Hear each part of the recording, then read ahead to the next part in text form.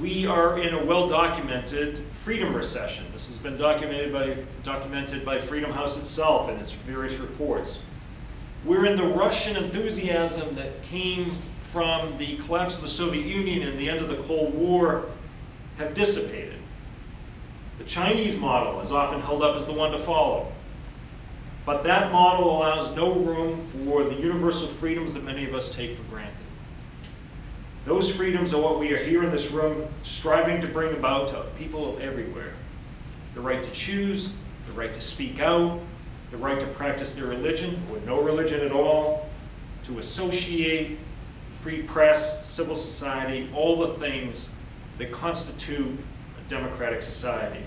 And these are universal values. These are not American values. These are universal values that every person around the world has a right to experience.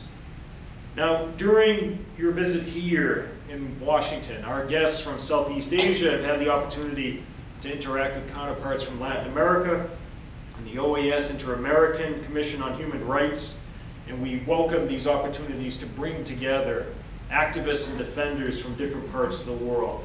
For we have best practices to learn from each other, and we also have mistakes to learn from each other, and it's important that we sit down and communicate. Even though we have to recognize that each country and each region is unique and different. There's no cookie-cutter approach to advancing democracy and human rights, but there are universal fundamental values that are important to promote everywhere in the world.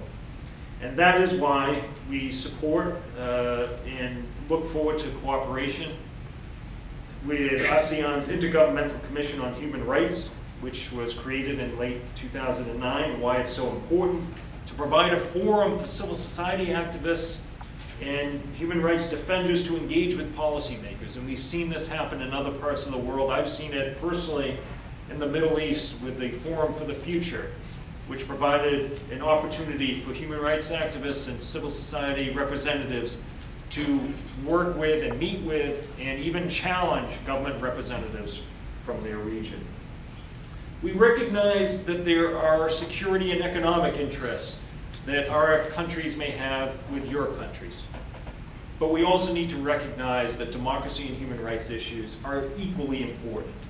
And it is like a three-legged stool whereby security and economic interests can certainly be pursued, but if democracy and human rights are short when it comes to the three-legged stool, that stool eventually is going to topple over.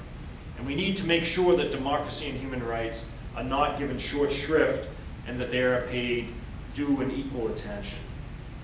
We need to stand up for those in Burma while the junta in that country performs a farce of an election coming up later this week, finding new ways to try to stay in power. We need to support North Koreans suffering under one of the world's most repressive regimes.